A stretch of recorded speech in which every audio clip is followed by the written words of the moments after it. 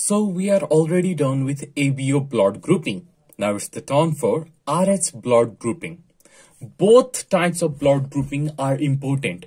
Why are they important? Because at the time of blood transfusion, both ABO system of blood grouping and RH system of blood grouping are considered while matching the blood for the patient. Okay, so let's begin. RH blood grouping. We are already done with ABO blood grouping, where we saw the 4 types of blood: A type, B type, AB type, and O type. Under RH blood group, we are going to see or study blood types the same way we did with ABO blood grouping. So first we are going to see blood types, then the diagram of those blood types, then the antigen present in those blood types, then antibodies present in the plasma of those blood types, and finally I'm going to show you a few examples. Just like in case of ABO system of blood grouping, antigen A and antigen B were present. Just like that, in RH system of blood grouping, antigen RH or RH factor is present. If RH factor is found, then the type of blood is RH positive. But if the RH factor is not found, then the type of blood is RH negative. Let me show you with the help of a diagram. Suppose there's a person with blood type RH positive. Then in that person, the RBC of that person contains the RH factor or RH antigen on the surface of it. So which antigen is present? RH antigen is present. Since RH antigen is present in the blood of that person or in the blood of person with blood type RH positive, the immune system of that person recognizes RH antigen. And since the immune system recognizes RH antigen, there are no antibodies against RH. So there are no antibodies against RH antigen. Second is RH negative. In RH negative type of blood, on the surface of the red blood cell, there is no RH antigen present. That is, the RH antigen is absent. Since the person with RH negative blood type does not contain RH antigen on the surface of the red blood cell, the immune system of that person or the person with RH negative blood type does not recognize RH antigen, since it's not present there to be recognized. And since the immune system does not recognize the RH antigen due to the absence of RH antigen, there are missiles prepared in the body against RH antigen, and these missiles are anti-RH antibodies. Let me show you examples of both. Let's suppose here's an RBC.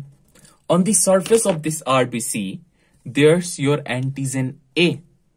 Along with antigen A, there's RH factor or RH antigen as well. Since on the surface of the RBC, there's antigen A, the type of blood is A. And since there's the presence of RH antigen as well, the type of blood is A positive. A denotes the presence of antigen A, while the positive sign denotes the presence of RH factor. Similarly, in this particular RBC, on the surface, there's your B antigen, but the RH antigen or the RH factor is not present. Then, which type of blood is it? Since there's the presence of B antigen, the type of blood is B, but since RH antigen is absent, it's B minus. So B denotes the presence of B antigen, while the minus denotes the absence of RH antigen. With this, now you have understood the types of blood on the basis of presence or absence of RH antigen. That's your RH positive blood and RH negative blood. RH positive blood can receive blood from RH positive, because they are like or of the same blood group, as well as RS negative because RS positive blood doesn't have any antibodies or missiles to attack. On the other hand, RH positive blood can be given to RH positive because they are like or of the same blood group, but RH positive blood can't be given to RH negative blood due to the presence of RH antigen on the surface, which can get attacked by anti-RH antibodies present in the plasma of RH negative blood and cause agglutination, which can lead to death. Similarly, RH negative blood can receive blood from RH negative because both of them are like or of the same blood group. But RH negative blood can't receive blood from RH positive due to the presence of anti-RH antibodies that can attack the antigen RH present on the RBC of RH positive blood. RH negative blood, on the other hand, can donate itself to RH negative because both of them are of the same blood type or they are like, as well as RH positive because there's no presence of RH antigen on the surface of RH negative blood. That means there's no one to be attacked. That's why. So we are done with the types of blood on the basis of RH factor. Now let's look at two very important terms, and they are universal recipient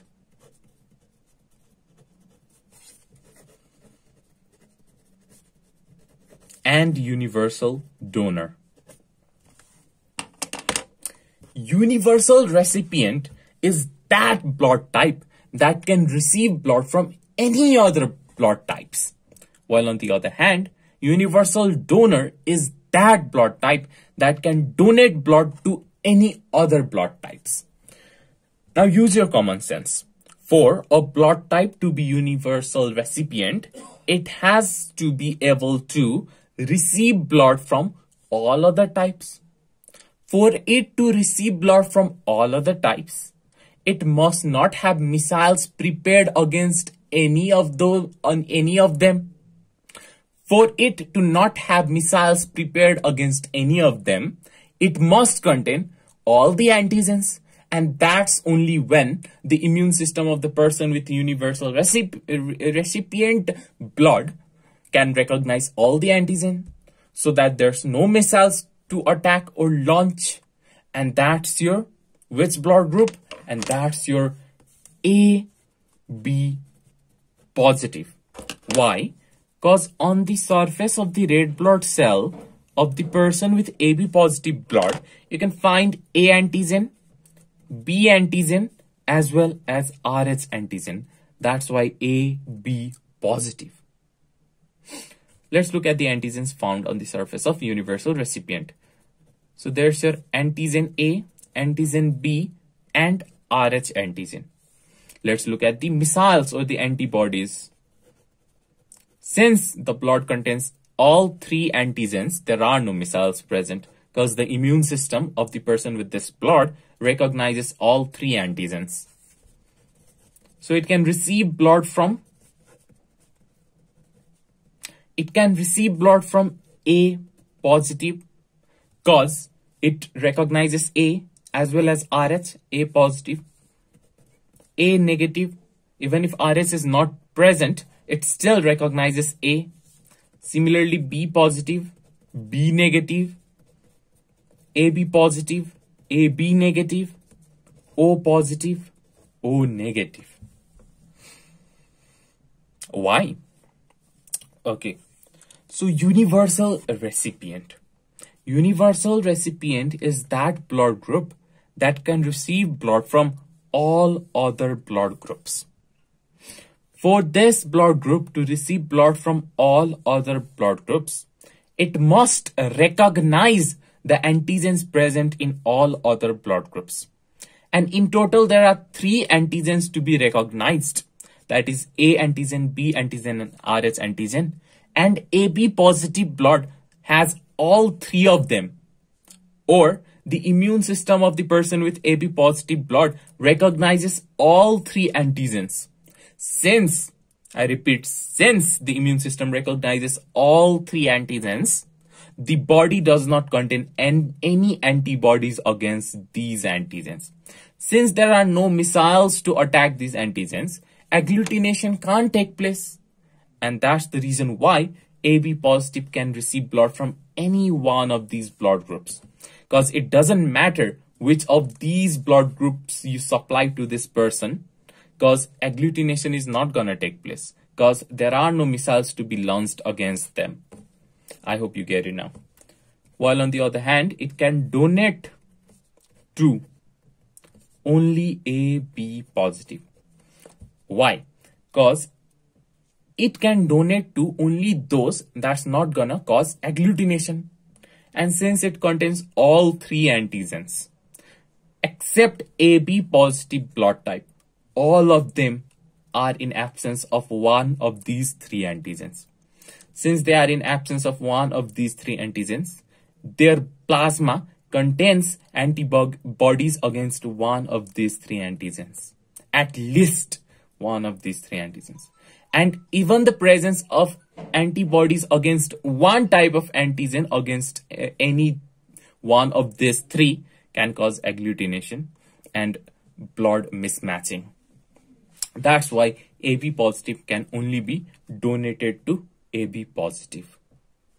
But a person with AB positive doesn't have any problem because it can receive from anyone else. Why search for another AB positive?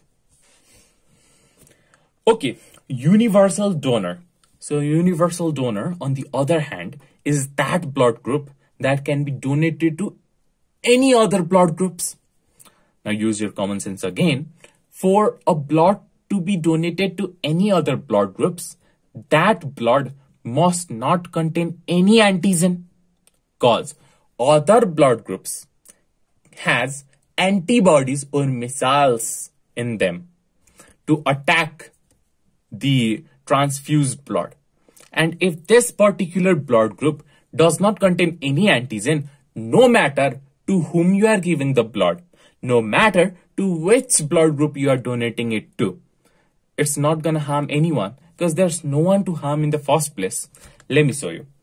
So the universal donor is O negative. So here's the RBC. Since on the surface of RBC, there's no A antigen and there's no B antigen, the type of blood is O. And since there's no RS factor as well, the type of blood is O negative. Antigens. None. Antibodies. Against all of them, because the immune system does not recognize any antigen due to the absence of any all antigens. So there's their anti-A antibody, anti-B antibody, and anti-RH antibody. Receive from O negative blood can receive blood from only O negative, because every other blood types except O negative contains at least one out of these three antigens. And O negative blood has missiles against all three antigens. So the presence of even one out of these three antigens can lead to agglutination due to these missiles present in the plasma of the person with universal donor type blood. So it can receive blood from only O negative, while it can donate blood to A positive, A negative, B positive, B negative, AB positive, AB negative, O positive, O negative. Whew. It can donate blood to all other types. That's why it's called the universal donor. Why can it be donated to all other types? O negative blood can be donated to all these blood types. And here's the reason why. All these blood types, except AB positive, they contain antibodies. A positive contains antigen A and RH antigen. So the remaining antigen is B. Since the blood doesn't have B antigen, the immune system does not recognize B antigen, so the immune system has anti-B antibodies prepared. Similarly, in A negative, it has anti-B antibodies and anti-RH antibodies. In B positive, there's your anti-AR antibodies. In B negative, there's your anti-A antibodies and anti-RH antibodies. In AB positive, there are no antibodies. In AB negative, there's your anti-RH antibodies. In O positive, there's your anti-A antibodies, anti-B antibodies. In O negative, there's your anti-A antibodies, anti-B antibodies, and anti-RH antibodies. So with this, you come to the conclusion that all these blood groups, they somehow have antibodies in them, except AB positive. And these antibodies, they are going to attack the antigens present on the surface of the RBC. Since there's no antigen on the surface of this O negative blood, there's no one to be attacked. They have antibodies, but where are they gonna attack if there are no antigens present? And that's exactly why donating O negative blood to any one of them will bring no agglutination. And that is why O negative is your universal donor. With this, I hope you have understood the concept of RH blood group, not only RH blood group, ABO system of blood grouping, RH system of blood grouping. In the next video, I'll be coming up with RH incompatibility. With that, bye!